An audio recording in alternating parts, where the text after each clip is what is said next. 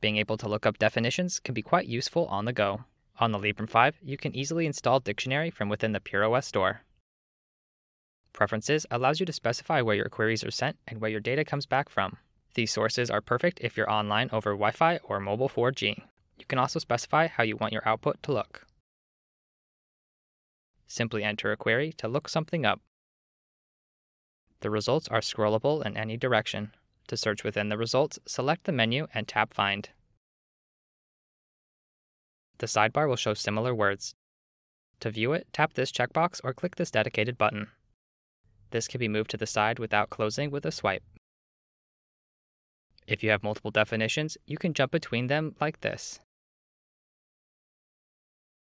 Most dictionary servers will offer more than one dictionary to search in. Tapping this icon will give you a list of available sources. Pretty useful if you need to translate anything while you're on the go. The Librem 5 is the definition of a fully unlocked general-purpose computer, so you can host your own dictionary service on the phone and never be without a source to look up info. Open a terminal and install dict-d.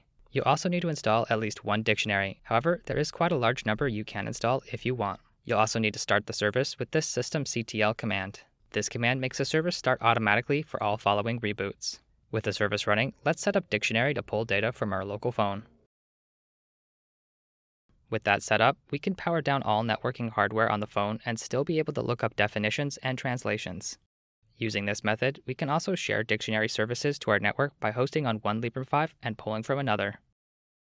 As we installed more than one dictionary on the Librem 5, we can switch between them by tapping this icon.